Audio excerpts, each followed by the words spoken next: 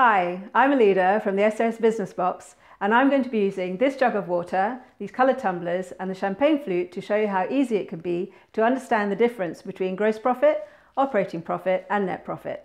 So let's start with this jug of water, which represents your sales or revenue in a month. The water represents what you've sold, regardless as to whether your customer pays you straight away or after you've invoiced them.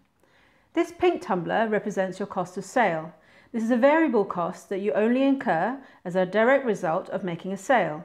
Examples of this would be stock, materials, venue hire, or any subcontractors who might deliver a service on your company's behalf. So revenue minus your cost of sale, and what you've got left is your gross profit. This blue tumbler represents your fixed costs or overheads. These costs you incur regardless as to whether you make any sales or not. And the examples of this would be your rent, your mobile phone costs, insurances and payroll.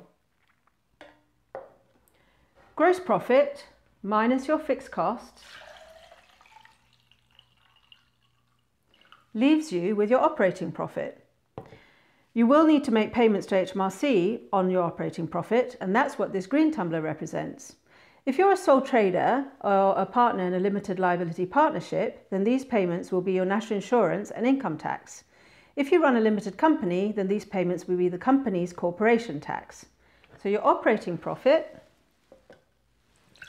minus payments to HMRC, and what you've got left is your net profit.